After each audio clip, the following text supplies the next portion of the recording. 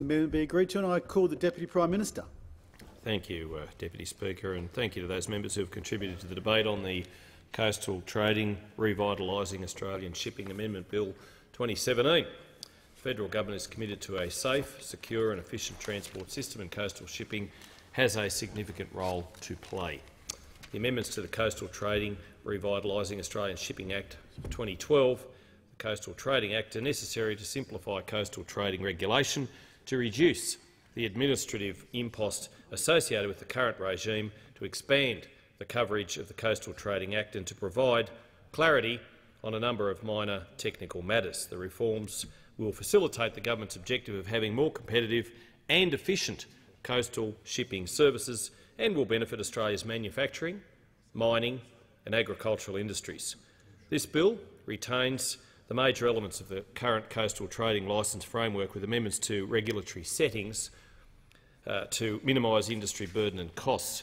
Deputy Speaker, easing the current regulatory burden on the maritime industry will provide greater flexibility to buyers and suppliers of shipping services and will ensure coastal shipping remains a viable part of the national transport system. Between 2010 and 2030, Australia's overall freight task is expected to grow by 80%, underpinned by strong growth in domestic movements of bulk commodity exports, particularly iron ore and coal. This bill reduces the regulatory burden for shipping users and provides further opportunity to use shipping to move domestic freight. The bill will remove the 5-year voyage minimum requirement for issuing temporary licences, thereby allowing companies to use spot hire at short notice for passengers and cargo. In one instance, a shipper was unable to obtain a temporary licence to move a piece of heavy machinery between two ports, as it was a single voyage, and therefore ineligible for a temporary licence. The machinery was instead moved by road, which required a police escort due to the size of the machinery, and overhead utilities had to be moved. This was more complicated and more costly than a voyage by ship would have been, but it was the only available option at the time due to the 5-voyage minimum requirement for temporary licences. The government's amendments will also make it easier for the energy sector to respond to shortages by allowing the movement of crude oil and condensate from offshore facilities and through the removal of the 5-year voyage minimum requirement. This means that in future, if a major city such as Melbourne or Sydney is facing a fuel shortage and fuel is available elsewhere and needs to be moved quickly, providers will be able to apply for a temporary licence with a single voyage to move that product, without worrying about scheduling another 4 unnecessary voyages. The amendments will also allow the expedited consideration of a temporary licence to be used in an emergency situation, including relating to energy security, with the licence valid for 65 days to allow sufficient time to respond to the emergency. Removing the 5-voyage minimum will also allow super yachts to operate under the licensing system, opening up trade and tourism opportunities. Application processes will be streamlined to remove unnecessary delays and inefficiencies, such as the need to consult on applications where there are no relevant Australian flag vessels, such as petroleum tankers.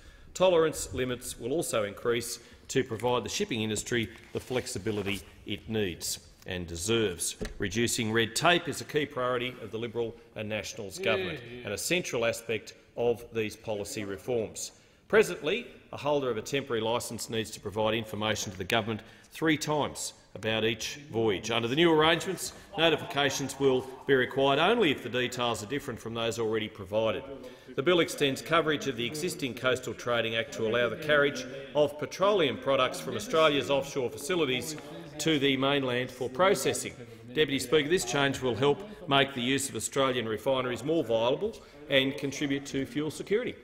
The government's amendments will also open up Australia to exciting new tourism opportunities in the super yacht sector. The current regulatory settings of the Coastal Trading Act exclude super yacht operators from gaining a temporary licence for a round-trip voyage and force any super yacht operator wanting to visit Australia to pay customs importation duty and taxes on the vessel.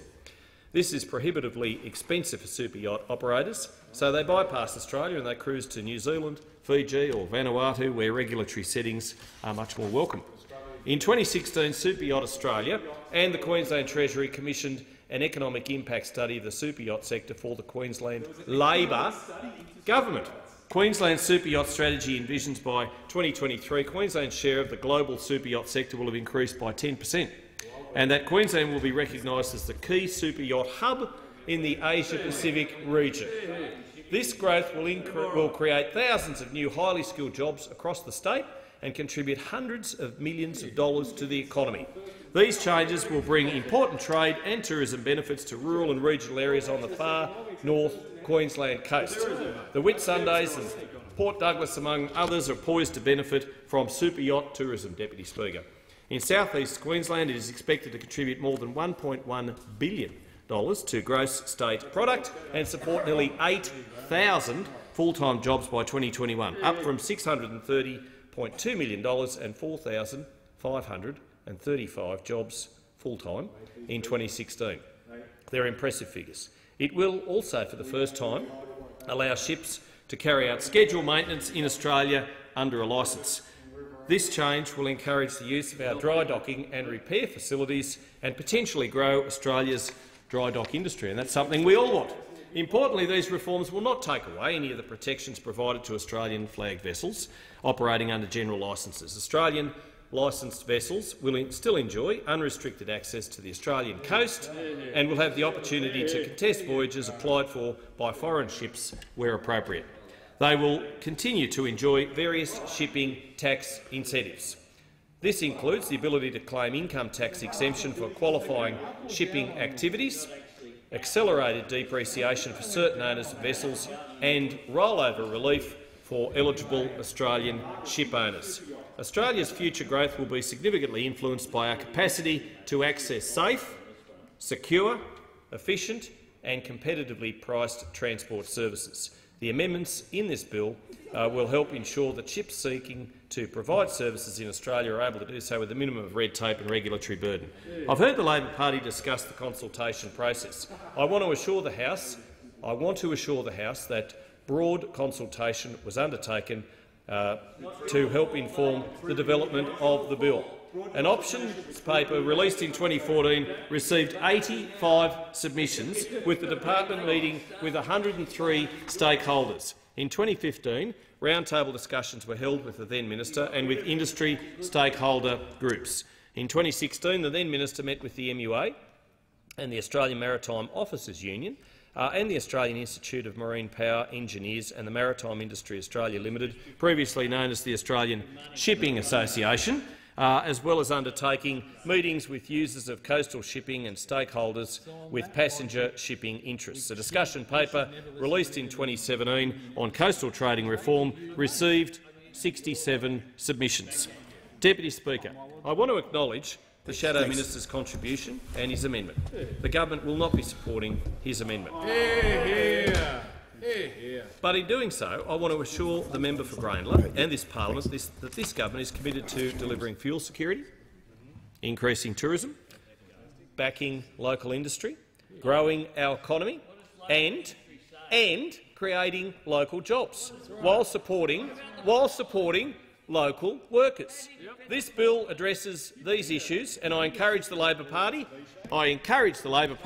to support it. I commend the bill to the House, Deputy Speaker.